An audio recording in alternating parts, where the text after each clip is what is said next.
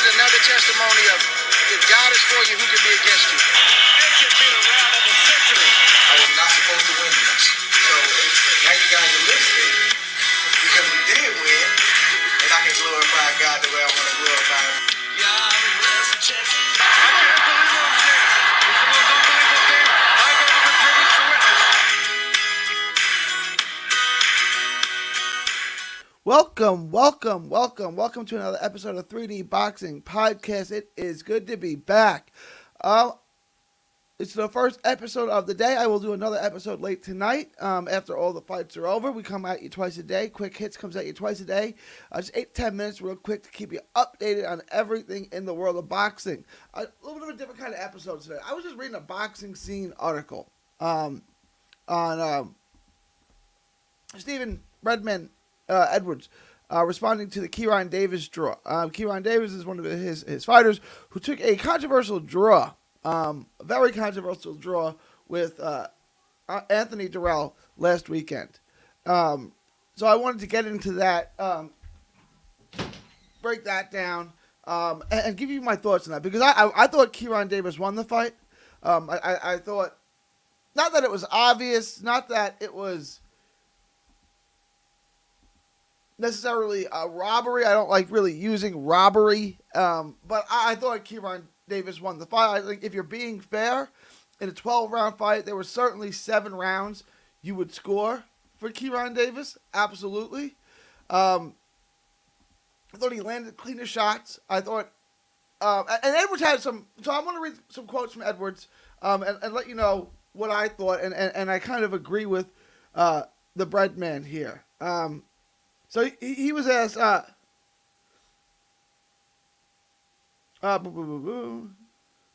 lot of pundits thought Davis won the fight. What did you think of scores and the outcome?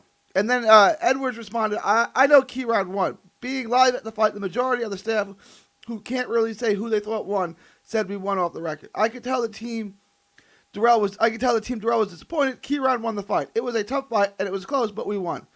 I'm very honest with my fighter, and I was the first to tell Kyrone he had lost to Patrick Day. I told him that he was too muscular to make 54, and he should be strong, and it could cost him the fight. In this fight right here, I feel he won, and I told him so. I was told the announcers had Dirrell up. I love Joe Goosen and Lennox Lewis. Those are my guys. But what I think happened was they weren't familiar enough with Kyrone. They only saw him fight Mark Anthony Hernandez as a point of reference, and in that fight, he was pressing forward. So when he didn't fight that style, maybe they didn't give him the credit he deserved. I think the same thing happened with the judges. They weren't familiar with Kai. They thought he would press, but he didn't. Okay, that's an astute point. When you expect someone to fight a certain way, and he does it, and he fights in a different manner altogether, that could psychologically play on the judges. Again, Joe and Lennox thought he won wide. I didn't see that. They were close rounds, but I think if we're being fair, you could get to 6-6, draw. But if you do so, you're looking to give rounds to Anthony Dirrell. Now, you shouldn't be looking to give rounds to anyone, right? That's not what we do here. We don't look to give rounds to people. We look at the fight and we score who landed the better work. And in more rounds than not, that's Kyrone Davis. I'm not saying it wasn't close. I'm not saying there's not an argument that can be made for Anthony Dirrell, but it's a losing argument. You know what I'm saying? You're looking to give him rounds. And I think it's because people weren't... They knew what we got out of Dirrell, and Dirrell fought the kind of fight that he fought. Kyrone Davis was a little bit an enigma. Like, we didn't exactly know what to expect from him. And when he wasn't pressing forward, when he wasn't coming forward, when he was outboxing Anthony Dirrell, people were surprised by that, I suppose. I think it's an astute point, and I think there's something to it. Now, where does he go from here? Does Breadman tell him... that he can't fight that when he wants, that he's got to press forward if he wants to win rounds on the judge's scorecard? Does he try to adjust to him? It's like when a pitcher is pitching and the umpire is squeezing him, right? And he's not giving him the outside corner, let's say. The pitcher's got 2 choices. He can keep going to the outside corner and hope the ump adjusts to him, or he can throw it over the plate, right? And let the hitter hit it. It's a tough situation. And Kyrone Davis and Stephen Breadman are kind of in that spot.